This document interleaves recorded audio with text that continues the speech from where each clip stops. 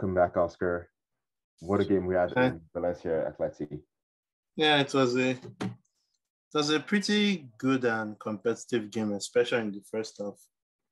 You Yeah, know, lots of controversy, man. and there was controversy, but besides the controversy, I thought the game was quite nice to watch. Yeah, and it's somewhat the new Valencia, right? Because we're Mhm. accustomed to a Valencia where they just shut up shop on their borderless. It's more defensive and destructive football in quotation Mhm. marks. But I really like the look of Gattuso's Valencia. Like they play really nice football. The intricate play is good. And but the problem is with this team is that they lack a goal threat. Like when you get to the final third, they're very Yeah, lifeless or they don't make the right decisions. mhm. Yeah, I feel like I'm in the same boat too. Like I really like how Gattuso has changed the approach of Valencia from last season to this season, where they had 71% of the ball, had lots of chances and good plays. It's just that the quality in the final third is lacking. Yeah, Like, because it's fair to say Valencia did dominate Atleti up until Atleti scored. yeah, And but it's clear that they are missing a striker like Cavani. Do you think Cavani is the answer to Valencia's woes, or do you think they need more before the market closes? I feel Cavani can be the answer if he stays fit. I also think they need something more on the wings too. So I'm hearing they're linked to Brian Hill. If they can get Hill back, I think that should be sufficient enough to create proper chances, because what they have on the wings right now is a Castillo who didn't play too much for AC Milan, Yeah, and a um, Samuelino who is new to the league. And while he's yeah, good, while he has potential, it's probably going to take me a while to get up to speed. So in yeah, that hence the kind of the missed passes in the final third when they're about to get into good positions. yeah. Lino was great, wasn't he? Like he was very good against his former team. Mm. But a lot of things that took away from this game was the controversy with VAR in the first half because there was some strange decisions like the red card, the goal that was chalked off for a foul. It was interesting, wasn't it? Yeah, it's like I thought that was a foul of Felix at first, so I was surprised Yeah. when he didn't give it. So I'm like, what did you see in real time that made you not give that foul? Like the fact they had to say you made this big of a mistake is honestly, it's not a good look, man. No, it's not, especially when you look at the replays and he's like looking at it straight I'm, away. I'm like, he's looking at it straight on. There's no obstruction. I'm like, what did Yeah. you see? Do you think Felix just fell on his own? Yeah, and it's funny because Choman gets a yellow card for a similar tackle that like he ignores. Yeah, true. I'm like, does he think the Akabi is intangible that Felix fell through him? Yeah. The, I'm the like, red card though, I sort of feel for him in the red card because I can see why he gives it because Morata is like going yeah, true, away. true, true. I can see that honestly. Uh, Like the red card is like it's not that big of a mistake from him, but it's a foul that wasn't given was kind of like you're supposedly one of the top referees in this league, and you can't see that's a foul. That's sad. yeah, yeah, but like given all Valencia's domination, the fact that they had a goal in the net, Atleti would be delighted with this result because Griezmann comes on, he scores again, and after the goal, they were the one who seemed more in control. They took advantage of Valencia leaving spaces behind.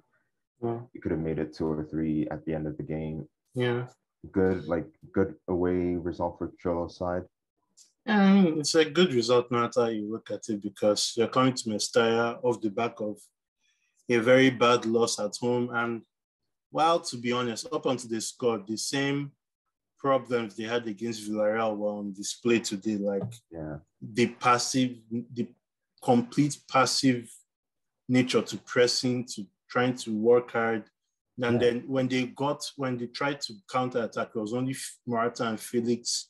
yeah, Like there was no, like if you look at Atleti in the first half and second half of all of their games this season, in second halves they play better because they commit more bodies forward, in the sense that the changes they make are more attacking by nature. So yeah. And it's you the should lack of just start, pressing yeah, you too. should just start with that and see how it goes. Yeah, it's the lack of pressing too, because there were times in that game where Valencia had the freedom of Atleti's midfield up until they got to the final third. That's when it seems like Atleti were going to do something to counteract it. Yeah. Yeah. And on Griezmann, right, he gets the goal, but like, given what we discussed last week with Barcelona and Atleti situation, when do you think Atleti will be hurting themselves when I'm starting Griezmann? Because it seems like he's on form at the moment. Given how hectic this season is going to be starting from next week, yeah, it's probably going to cost them sooner rather than later if they get injuries and such. And you have to consider the fact that some of the players are internationals and they're playing for the World Cup, for a World Cup place and all these things. So Griezmann is going to have to start games at some point. Yeah, he's going to. And there are rumors with Atleti on the line of the World Cup. We know Renan Lodi has gone to Nottingham Forest. There are also rumors that Carrasco might be going to Spurs. They might activate his release clause. Do you think it's plausible? And if he does go, how do you think that affects Atleti? Massively, because Carrasco is a winger playing at wing back and he's a very good winger and also has the work ethic to get back when needed. So that's a huge defense. That's a huge like part of their game they're going to give away if they sell him, because there's not many wingers right now that match skill sets that are cheap. I can't even think of any wingers that match skill set right now that are even expensive that will be willing to go at this point. So I think letting them have their left wing back options be Region and Saul is it's a big mistake. It's stupid. Especially given how terrible Saul was today. I mean, it would just be lack of planning to let Lino go, Manu Sanchez go, Lodi go, and Carrasco go in the same window. But then that Carrasco money, they can register a certain want-away star. Cristiano, I don't think that's possible. But I feel the theme of like underperforming teams will be somewhat of a theme this week, because we're going to move on to Sevilla and oh my god! And I really enjoyed this game. I felt as a regional derby, it had everything. It had the spice. It had things to go for it. Sevilla, they started really well, but in the second half, it was a monologue from Almeria, wasn't it? Yeah, it was. Sevilla were pretty good up until when they conceded, and once they conceded, they had no answer anymore. Like they had no. Like the domination they had in the first half went down by like 3/4 in the second half. Almeria woke up. Like you say, it was like a proper derby where they like derby plus David versus Goliath situation. You know, Sadiq and Ramazani, you know, they're looking like a dangerous partnership if Sadiq stays. And I also thought Akiemia on the left side for Almeria was very, very good. Sevilla couldn't get any joy down that side at all. Yeah. Did you see the Akiemi Navas situation where like he totally like bullies him, and I feel that's like that was kind of sad. That was kind of sad to watch. Yeah, because like that just shows like how in the second half they just looked physically better, much faster, much quicker. Like if you had told me that Sevilla was the team that was recently promoted, and Almeria was the team that's like been in the Champions League for 4 or 3 consecutive seasons, I would believe you without watching La Liga, and that's how it felt like. Yeah, it's like Sevilla right now. They don't have any ideas beyond crossing the ball and hoping. And right now, the quality of crosses when Navas and Cunha in there are just bad. Yeah. So yeah, it's not looking good at all. And you also don't really get forwards too as well, because like Rafa Mir had that one chance, or there was that one cross from Papu to Rafa Mir, that if he gets it, it's 2-0. A goal. But instead he gets a yellow card. Yeah. That's Rafa Mir and Yanis for you in a nutshell these days. They're strikers with potential, but then right now it's as if both of them have picked the worst time to just be on terrible form. Same with literally everyone in the squad right now. Yeah, it's and how much of a blame do you put on Lopetegui? Because it's 1 point from 9 from out of 9. They played Osasuna, Valladolid, and Almeria, which you would expect Sevilla to get all 9 points from that. Also, he has just 3 wins in the last 15 games in La Liga. Yeah. I mean, the only thing I blame him for is the same thing I've been a critic of throughout his time in Sevilla, like the lack of ideas beyond cross and pray, essentially. Because with the profile of footballers you have, you should be able to do more than that. Now, that's where I blame him. But then I've always criticized him for that, it's like, it's not like he's anything new. Yeah. What hasn't helped him is, the fact that they've gone from having arguably the best center-back pairing in Europe to playing Rekic every day. So, yeah, that drop-off is like a cliff or whatever you want to call it. So, yeah. Niasse didn't come top in glory in either of the 2 goals either. Like, he was at fault, I believe, for the first one. The second one, he doesn't do a great job tracking Sadiq. So, yeah, like, I feel Monchi has sort of had a disaster class in this window, in that I feel there have been good players on the market, cheap players on the market to cover the loss of Carlos and Koundé, especially when you know since January that you're going to need to cover them, because they could have gotten Kalki. They could have gotten someone like Romagnoli, Kalki from Almeria, Romagnoli, who Bremer from Torino. Yeah, I thought they were actually going to go for him because he looks like a good player, but they didn't go for him at all. Because like, he knew the problems in the squad. Like, everyone could see it. Like, obviously they were going to lose 2 center backs, so they need to replace them. They need a replacement for Fernando. In the midfield, they need more Pam, more like Zamzam, like I can get what I'm saying, more pace and power and stuff like that. And up front, they need a proper striker. And they have been really good strikers on the market, to be honest. Like Sadiq, who scored the goal, Sevilla could have gone from, or they could still go from before the market closes. Like, as a the team with Sadiq is that Sadiq is sometimes really good and really bad, like a nursery. So I don't really think another potentially clumsy forward is the answer. True. Yeah, they're both very clumsy. But for Sevilla, though, I don't know, does Lopetegui last? Because I look at the fixtures from now to November, and they have some really tough fixtures. Yeah. The only 2 that I can say that, okay, this is a guaranteed win for them, because I'm not sure how well they do in the group. They have Barcelona coming up, then they have Man City. Wow. Honestly, the fact that Monchi has to go and tell the fans to, like, Lopetegui isn't going anywhere and stuff is already not a good sign. That usually means the writing's on the wall. Many take it to quote from the Bible. Like, Lopez it has to be a miraculous next few days. Yeah. And to get unexpected points and everything. But you know what? I'll tell you something. I feel Sevilla might have a better group stage than we're all thinking. Like, I feel that the league form is going to drop badly, but we'll be in a situation where they might be 13th and 2nd in their group. Who knows? Yeah, it is very possible, but a team that also has a toughish group but is on fire right now is Barcelona. Koundé finally got registered.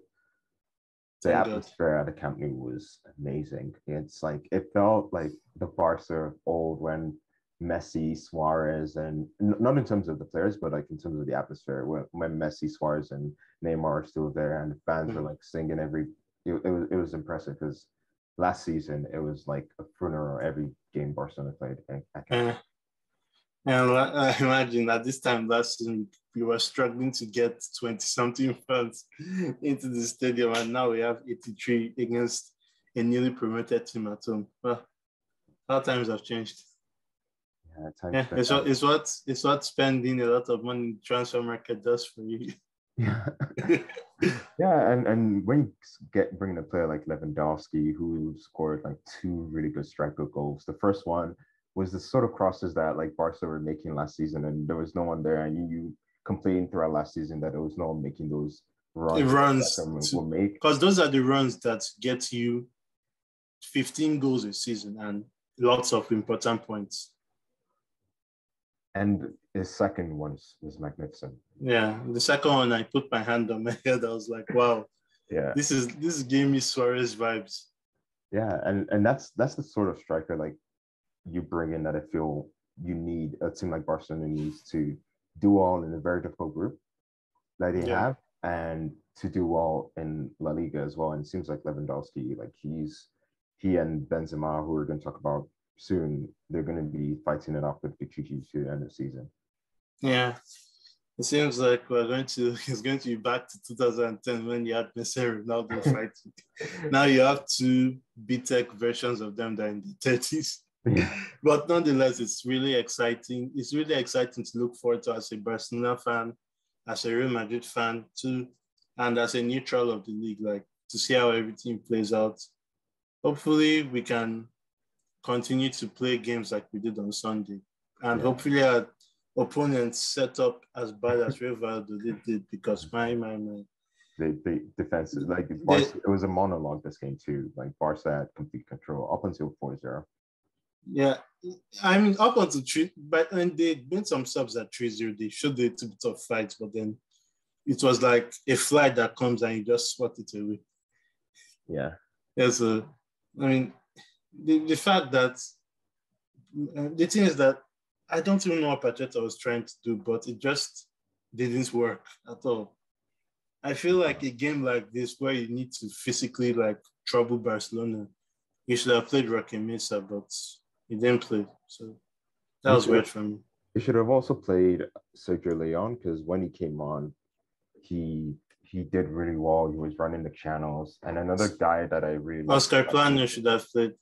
Yeah, because he's a grifter, Oscar Plano. Yeah. And I loved Aurelio when he came on. He gave Barcelona lots of problems. Yeah, he gave us a couple of problems when he came on. Yeah. And Sergio Leon was all right when he came on. It's just that anyone can look like a god compared to what Sergio Guardiola was doing in the first half. Sure. I want to go back to Barcelona a bit. Yeah, sure. Because there are two names on top. Kunde, who played, he started as right back. But do you think Barca is missing something without the Kunde Araujo pair? I'll tell you something that's going to piss off a lot of Barcelona fans. Yeah, that is not the optimal pair we can play at the back.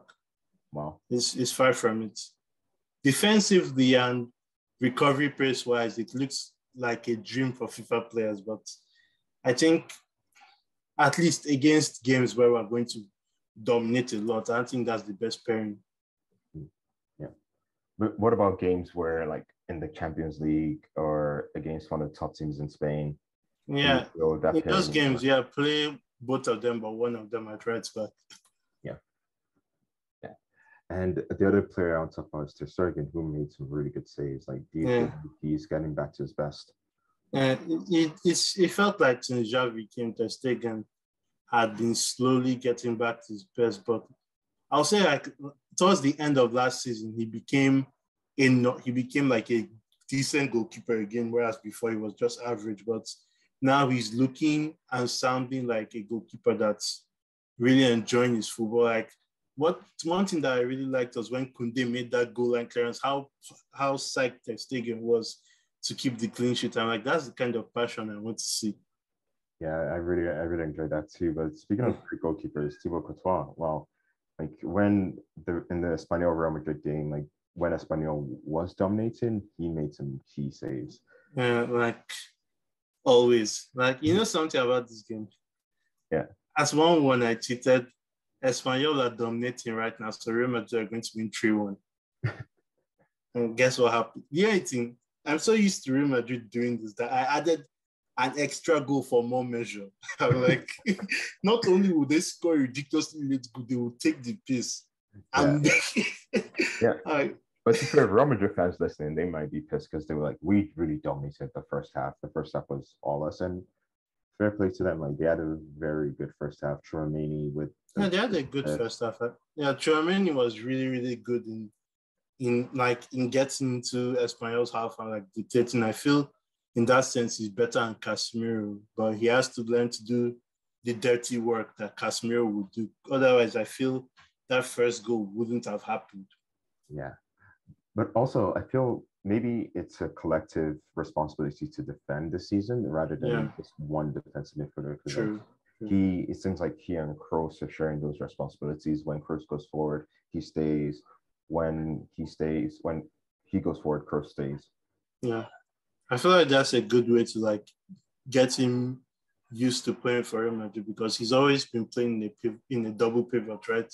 Yeah. But playing a single pivot is a different thing. So having Cruz kind of make a pseudo double pivot with him will kind of help him. Yeah, it will. But Lewandowski scored 2 goals earlier on Sunday. Benzema to respond, didn't he? With 1 goal and 1 fake goal. Like, that one annoyed me because Espanyol, you have another sub. Just bring on your second goalkeeper instead of. But for like in both goals, I sort of blame the comps because I feel yes, Benzema makes a good finish and he's a wonderful player and it'll be interesting to see who wins that battle between him and Lewandowski. But with Lecomte, I feel he shouldn't have been beaten that easily in his near post for that second goal. I don't know. For me, I felt the quality of the ball that Rodrigo put in and the way Benzema made that run. I didn't feel there was much that Lecomte could do because the ball was placed in a perfect position where if you touch it, it's going in, whether you're a defender or an attacker. So I didn't really blame Lecomte for that one. For the penalty, for the red card, I'm like, what are you doing, my man? Yeah.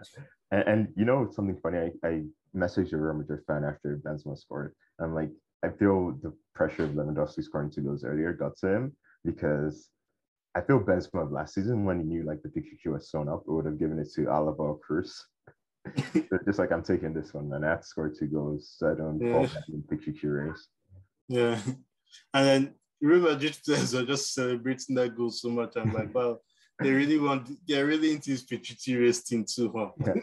Yeah, but it seems when Tony Kroos was asked about it after the game, it seemed like he didn't care, but the rest of the players, they all care at this point, even personal players. I'm sure it's part of what makes the rivalry more interesting. Interesting, yeah. And another player to highlight is Camavinga. He had a really good game. Yeah, Camavinga. Like I saw his stat right. In the 13 games where Camavinga and Rodrigo have both come on together, Real Madrid have won 12 of them. Wow. There's the caveat. The 13th one was a loss, but technically a win. It was the second leg against Chelsea. I see. Oh. Yes, they lost. Yes, so they won all. Wow. Damn.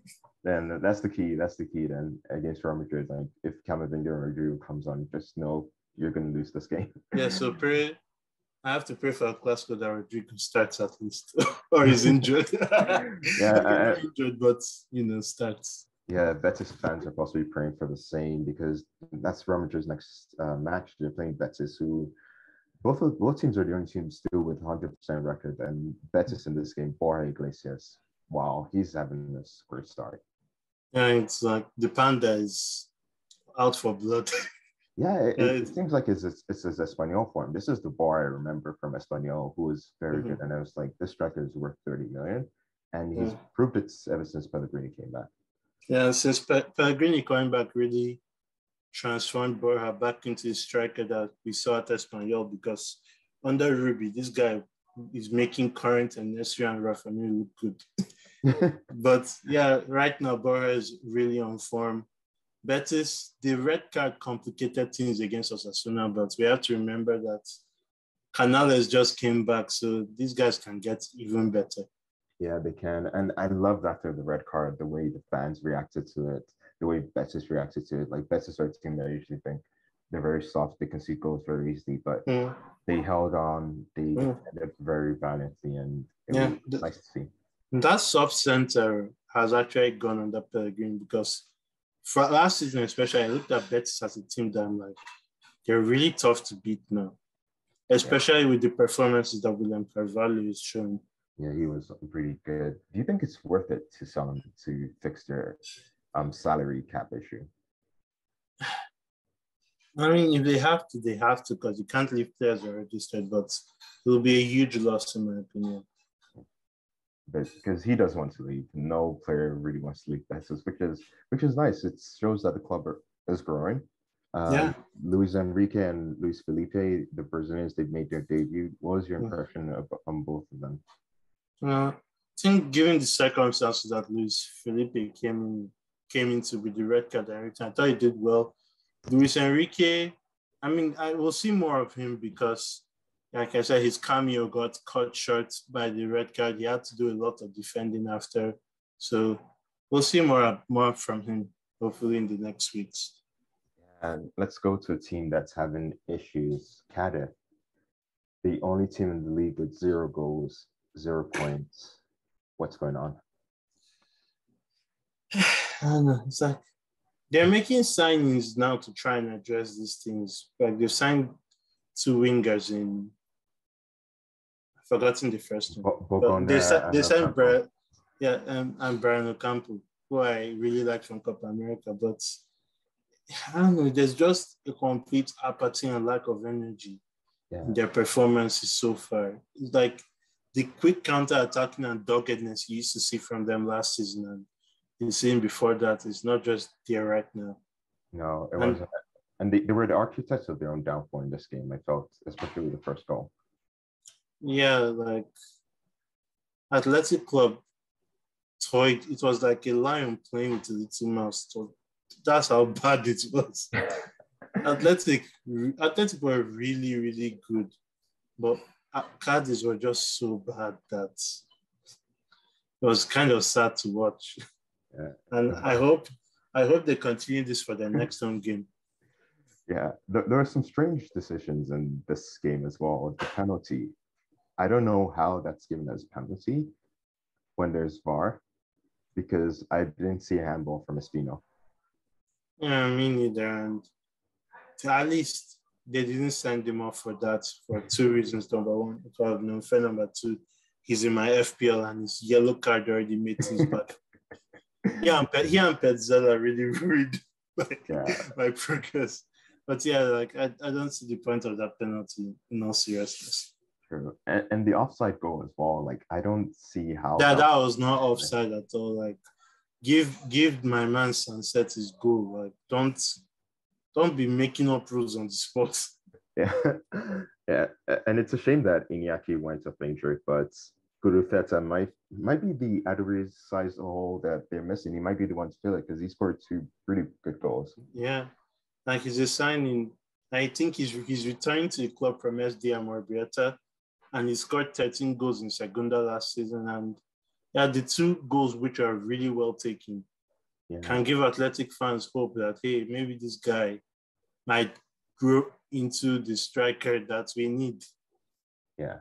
And I love the first one because the way he like takes a turn, he fakes like he's going to like pass it or he looks for a pass and he's so quick in making the decision to shoot that Ledesma has no chance. And Ledesma, I felt he had a really good game despite the fact that they lost 4-0 Cadiz. Yeah. Ledesma has been the only shining light so far this season and in this game. Besides maybe Ivan Alejo, who actually was the only player that looked like he was trying. Yeah. Everyone else was kind of like, and then there's Lucas Perez, who obviously wants to go, and the fans were just booing him when he came on, so that doesn't really help. That was quite sad to see, and Fali, who's Mr. Reliable, he didn't have his best game. Yeah. Let's move on to Athletics neighbors, Real Sociedad. Isak has gone. He's left them for 70 million, which I feel is mind-blowing given his stats. Yeah, that's completely mental. Yeah, but they seem to do okay without him, or they would have won this game with him 1-0. Without him, they won 1-0. Bryce Mendes getting the goal. What do you think is the way forward for Real Sociedad? Do you think it's Sadiq coming in, or do you feel with Sora they're good enough to compete for top four? I feel if they get Sorloth back and they build around him properly, like play to his strengths, I feel that might be enough because he's a decent player. He's a pretty good player, to be honest. Yeah. It's just that they weren't really playing to his strengths, and then there were times where he was just trying to just fit to both of him and Isak on the pitch at the same time, and that didn't do both of them much favors. Yeah. But even in this game, though, yes, they played some really good stuff without Isak, but Ramiro kind of bailed them out too. Yeah. And with Elche, do you feel it's a matter of time before the points finally come? Because 3 games without a win, 1 point. Yeah. I mean, the goals and points will eventually come because the red card automatically lost them that game against Betis. So let's forget all that. Yeah. Against Almeria, they played quite well, were denied by some great Fernando saves. And today, on Saturday, Ramiro really kept them at bay. So given that they played against 2 really good teams in the first 3 games, I feel like the goals and points will start coming soon. Yeah, and Getafe, they're also another team. They got their first points. They're still struggling, but I would say they've had a pretty tough start because you get Getafe, you get Atletico, you get Girona away, and Villarreal at home. Not the greatest start, but they had the raw materials to finally grind out some points, and it wasn't the most pretty performance that we saw, but it was a performance that they needed. Yeah, exactly. It was needed to get that clean sheet. That first point, so their first point and first goal came way earlier than last season. So that's improvement already. Yeah, and I thought Gaston and Soria had a really good game for them. Exactly. Soria especially. Because I think against Atleti, a couple of the goals I felt like he was beaten too easily, but against Villarreal, he really did well to deny them the opportunity to score. And that means that Getafe now have something to build on. Yeah. And with Villarreal, is this a sign that maybe what happened last season is going to happen again to them? Or do you think this is just a team defending well and a goalkeeper having a great game? I feel it's more the latter. I also feel like since Villarreal have played so many more games than other people, we may have to consider that they might have been a little bit tired.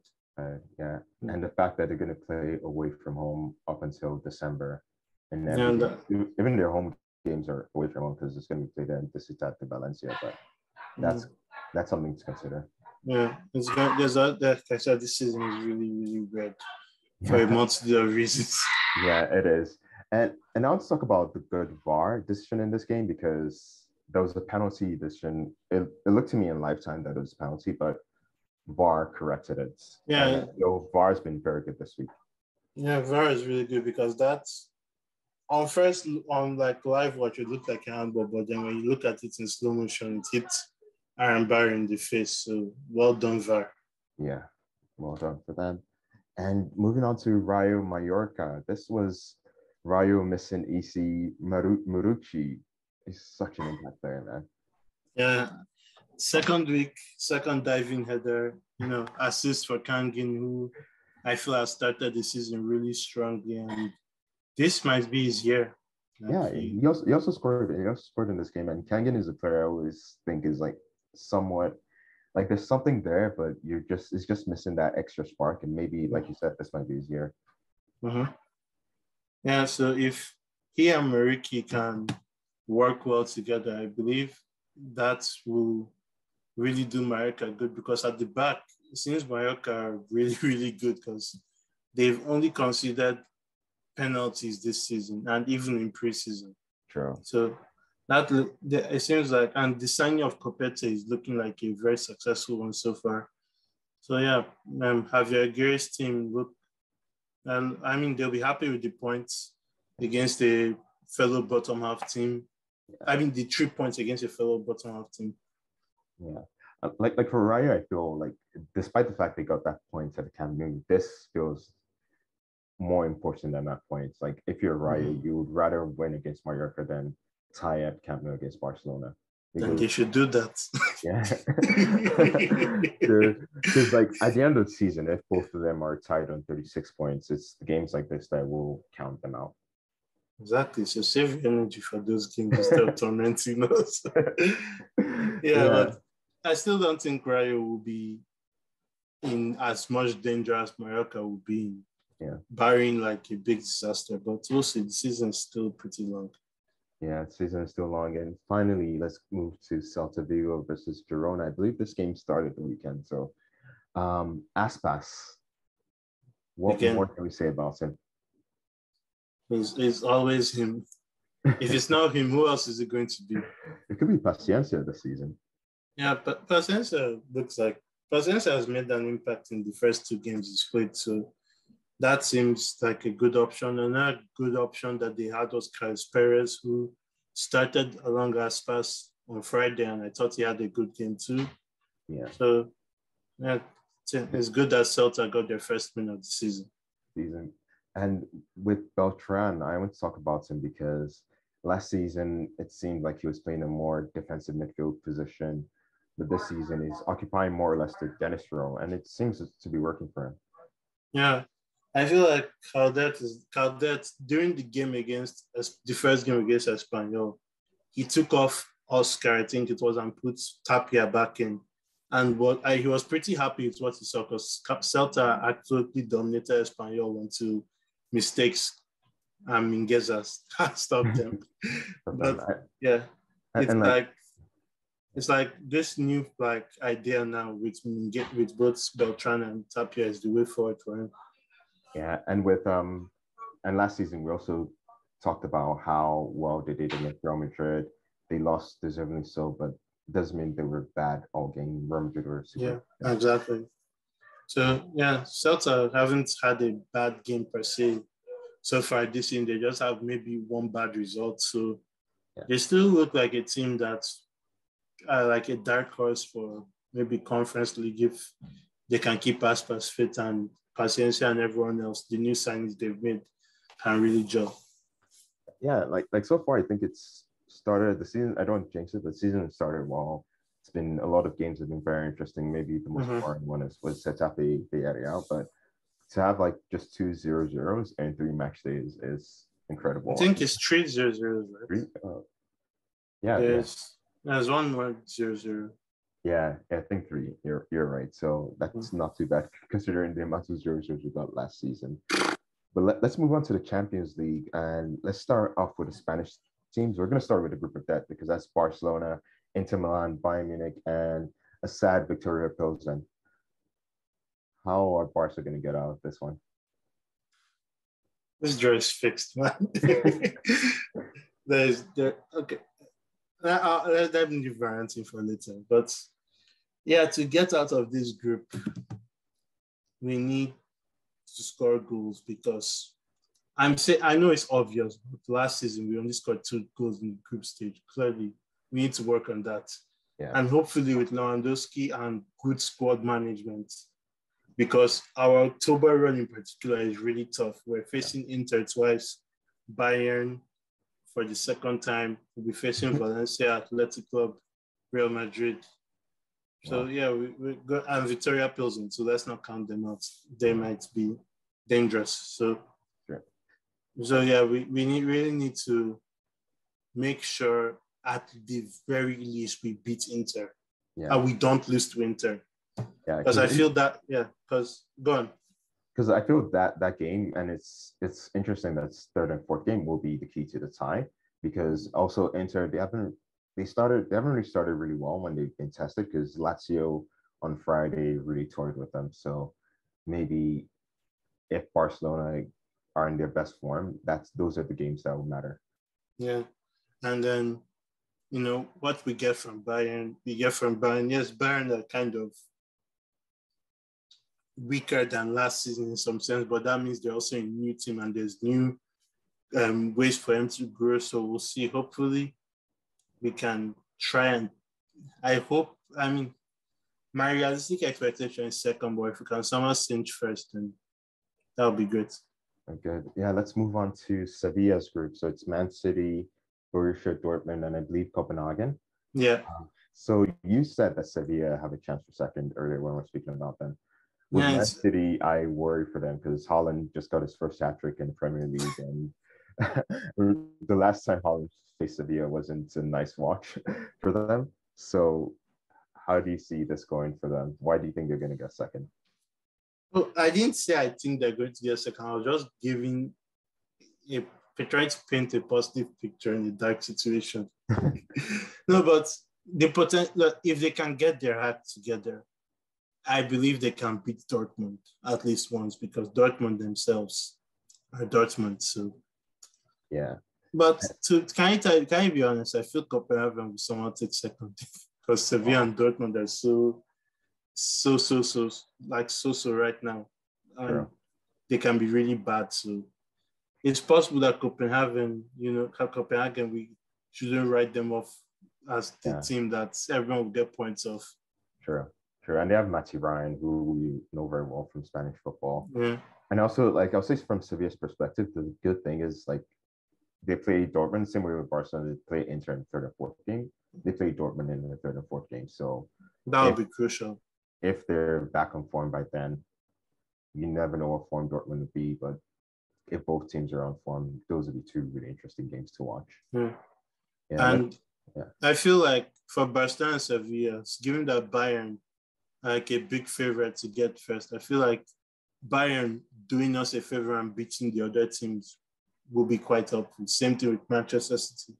Yeah, beating the other teams. Yeah, that is very true. Let's go on to the Madrid sides. They've been given a gift of a draw, if we're being honest. To start with Atleti, they have the rematch against Porto, the grudge match. They have Bayer Leverkusen, and I believe the last team is Club Brugge. Yeah. But they're going to make it hard for us. Obviously. They're going to scrape second on the last match. You can just see them doing this. But the thing is, Porto, it doesn't seem they've started the season that well. They lost on the weekend to Rio Ave. At Leverkusen, they got their first win of the season this weekend, or last weekend. So it seems to be easily up for Atleti, but we know. Yeah, but they have to face Jutglu. Yeah, Jutglu. Yeah, he's been good for Brugge. Yeah, so that group will be interesting. Club Brugge managed to get a draw against the mighty Paris Saint-Germain last season, so who knows what they have in store. And I believe they got a draw against Real Madrid in like the last 3 seasons ago. Yeah. Speaking of Real Madrid, they got tied with Shakhtar Donetsk for like the 1,000th time. So I'm very, very in quotation marks interested in that game. But they also have Celtic and Leipzig too. Wow, very tough games. I'm so jealous of Real Madrid's fixtures. My God, this looks like a Europa League group. So there isn't any drama about who's going to finish top in this group, if we're being honest. Or if Real Madrid. Celtic. yeah, they're playing Celtic in the first game. So, but do you think Celtic can finish second? I think Leipzig will finish second. Oh, nice. Unless they do it. I feel Leipzig have been a really interesting team in the last few tournaments. It's just that, like last season, they got both Man City and PSG in the same group. That's ultimately bad luck. So hopefully for them, they'll definitely expect they should finish second in this group. Sure, they will. And speaking of easy groups, Spurs also got a very... That's the group I wanted. Man, Eintracht, who haven't started well. They also have Sporting, who haven't started well. Marseille, they've started very well in French league. Mm-hmm. Is it also a banker for Spurs? Like, we have to see because there are two teams. It's Spurs and it's Conte. So Tottenham have had a group like this in 16-17, I believe, where they had Monaco, they also had Bayer Leverkusen and so on else, and they finished third. So anything is possible, honestly. Yeah, never underestimate Antonio Conte in European football, or overestimate him. Overestimate. Yeah, but for me, I feel maybe like they go through along with Marseille. It seems never overestimate Marseille in European football either. Sure. Yeah, that's true. So like this group it's the group of life. It'll be interesting for other reasons. Going on to the group of death that doesn't involve Spanish teams, I believe it's between the Liverpool group and the PSG group. Which one do you think is tougher? It depends on who you ask in the group. Yeah, because the Liverpool one, I feel everyone is bigging it up because like they're saying, oh, they're gonna play Rangers, but like Liverpool proved on the weekend when they put 9 past Bournemouth that we're back, and I'm not sure whether Rangers would have enough for them. Ajax lost Anthony. Napoli, yes, they started well, but it's still a new team. They've lost a lot of the veterans in that Yeah, squad. yeah. I think for those reasons, Group H is tougher. But then, like I said, it depends on who you're asking in Group H. True. And who do you think goes through in this group? H or A? A with Liverpool. A. I believe that 9-0 win should have banished any worries about Liverpool. So I think they'll go through with Napoli. Go through Napoli. Rangers will take. I think Rangers will get third. Yeah, I would agree with that. I would agree with that for sure. And let's go to Group H, and that's PSG, Juve, Benfica, Maccabi Haifa. It's the Di Maria derby, isn't it? Oh, true. Di Maria played for all 3 clubs. Yeah. Yeah, it's the Di Maria derby. Yeah. I don't know. It's like I can see this scoreline: PSG 1-0-1 Juve. PSG with 34 shots, 3 penalty misses courtesy of Mbappe, and Juve with 1 Neymar on goal with it. Yeah, but I think PSG and Juve should go through. With Juve, do you fear something similar to what happened to Barcelona would happen? Because we're somewhat underestimated to Benfica because they lost. We've lost last season. We had terrible luck with injury and everything. Like we used to play Benfica with teenagers on the wing. So yeah, that is unless you have that sort of problem, then I believe they should be able to do it with Benfica, who lost Darwin Núñez as well. So they'll be weaker than last time. Yeah, they lost Darwin Núñez, but they have started their season in Portugal really well. And in the group stages, or in the qualifiers, they looked really good. They scored goals for fun. Okay. But none of those teams are Juve and PSG, no? Yeah, none of them were. Let's see, but I do believe that the games between PSG and Juve will decide who goes through. Benfica just have to make sure they cash in on Maccabi Haifa, or Maccabi Haifa make sure they cash in on Benfica. That way, that relationship is going to work. True. And finally, the Chelsea group with Milan, Chelsea, Salzburg. Another group I wanted. So is this one a simple straight out between Milan and Chelsea for the top spot? I won't underestimate Salzburg, to be honest. Yeah. Even though they lost Ademi, and I believe Sesko has joined Leipzig, right? Yeah, I believe Sesko is still in Salzburg, but he's going to go to Leipzig. Okay, so in that case, I think Milan. Milan definitely have to try and make it out of this group because last season I gave them a pass because they were during the group of death for last season. Yeah. This season I'm like, you really should do better than finishing fourth. So we'll see. Yeah, we'll see. And I'll say for Chelsea again, this is a gift of a group, to be honest, because actually I feel like giving out Chelsea, who seriously need a striker right now, and how mixed they've started this season, I feel like this is completely up for grabs between the two of them. Yeah, but in terms of qualifying, it's because I can imagine, let's say Chelsea got replaced with Barcelona in Group B, I believe. Yeah, I'm sorry, Group C, whatever group.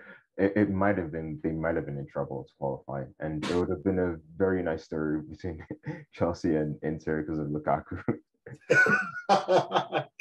You see, that should be the storyline that these bombs that you for. Because look, is it like, I honestly was surprised we got banned because I thought we'd get PSG because of the Messi team. Yeah. Yeah, but I feel they're going for reunions this year. Like Haaland's I going feel back like they're to saving City. that one for the round of 16. Yeah, Haaland's going back to Dortmund. Dortmund, Di is going back to Paris. Lewandowski is going back to Bavaria. yeah, and Yeah. Let's talk Inter are about facing a Spanish team for the umpteenth time. What's on Atletico for the umpteenth bloody time. Same yeah. thing with Real Madrid, Shakhtar. at least since Inter and Shakhtar are in the same pot, I'm like, okay, there's no way three of them can be in the same group for the third year running.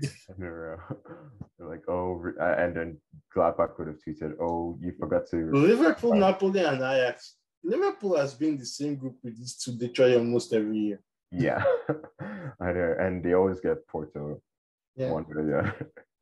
Atletico and Leverkusen, again, they've been in the same group at least once before. Yeah.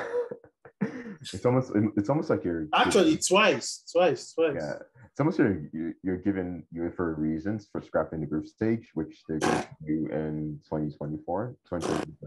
So or 2024, 2025, like that. Yeah, I mean, it's just that it's all good to scrap the group stage, but is what they're doing any better? I don't think so. Let's quickly talk about the Spanish teams in the other competitions. Betis, they got drawn with Roma in the Europa League. Mourinho's coming back to Spain. Do you think Betis should go through in their group? I think Betis should win their group. Win? Oh wow, those are big words. I'd say they're better than Roma. Wouldn't you agree? Yeah. I mean, Roma have the Dybala, but still, I feel. I mean, I know it was just a friendly, but they schooled Roma in the friendly last year. Okay, but minus joke. Real Betis, even whether they're stronger at Roma or not, they should aim to finish top in this group because it makes life easier for them if they want to progress deep into this competition. Yeah, because you get second, you get drawn against maybe Inter. I hope Inter. Don't say Barca. Even if they can't get drawn with us, if we have to keep it over, you know what? They'll get drawn against Bayern, hopefully. Yeah, and Real Sociedad, they like on the team of like teams getting repeated teams. Real Sociedad gets Manchester United again. No, I mean in the Champions League, the last time they were in the Champions League, they got Man United and is this going to be another 4-0 for them? I should hope. I mean, Man United have added to their squad, but they don't move me. So, again, I feel if Real Sociedad have learned from their lesson and they don't play so naive against the team that just spams pace on the counter attack, then they should try to get positive results and maybe like Betis aim for first because getting first will seriously uncomplicate your life. But yeah, it's easier for. Honestly, I don't know. I feel with Oyarzabal and Oyarzabal coming back, Man United might be there for the taking, given how they can play. So who knows? Yeah. And going to the Conference League, Villarreal, Lech Poznan, Austria Van, and Hapoel Beersheva. This should be a layup for Villarreal. They should win. Honestly, I believe until maybe a strong Europa League team drops in. Yeah. And even between the teams that I think can possibly drop in, I feel Villarreal are probably favorites for this competition. Yeah, it must be them and West Ham to be favorites for the Conference League. I'd say Villarreal strictly because they were in the Champions League semi-final last season. Yeah. It won't make sense for them not to go at least far in this one. Yeah, it wouldn't at all. But like the aim for Emery this season is the league. That's what he's been saying. But yeah, I got what you're saying. And this competition, they should. If they get top 4 and they don't win this, I don't believe anyone would complain. Yeah, but given like the fact that like they are possibly the strongest team in this competition, most likely the strongest team, they should make it to the final and they should win it. Yeah. I think it's still a cup competition, though you can just get unlucky. Yeah. But bad luck or good luck aside, I believe they should get a semi-final without seriously compromising top 4 would be good. It will be. And yeah, that's all we have for this week, guys. Thanks again, Oscar, for jumping on, doing the podcast. Thanks for having me. As usual, man. It's our podcast at this point. Yeah. And, thanks everyone for listening. If there are any questions or you have any audio issues, feel free to message me. And don't forget to like, subscribe, and share with your friends. Adios. Adios.